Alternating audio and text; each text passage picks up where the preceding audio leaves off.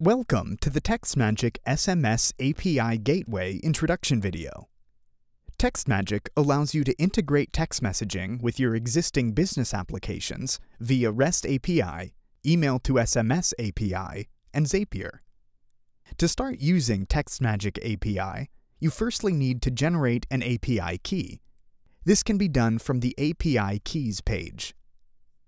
Click the Add New API Key button. Enter an app name for this key.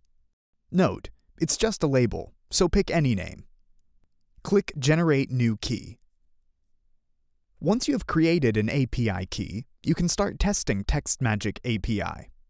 For that, we have a sandbox, where you can test any requests and see the API responses structure.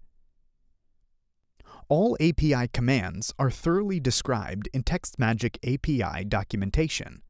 Just search for the action that you need and read all the information before you start writing the code. TextMagic also has several pre-written code libraries for the most popular programming languages to speed up your integration process. In addition to the wide choice of API commands, TextMagic also allows you to set up the callback URLs where we will send the delivery notifications and incoming messages automatically. To set up these URLs, navigate to the API settings page and enter the relevant URLs of your website, where you want TextMagic to send the requests. A simpler way to send messages is to use Email to SMS API, where you do not have to code a single row.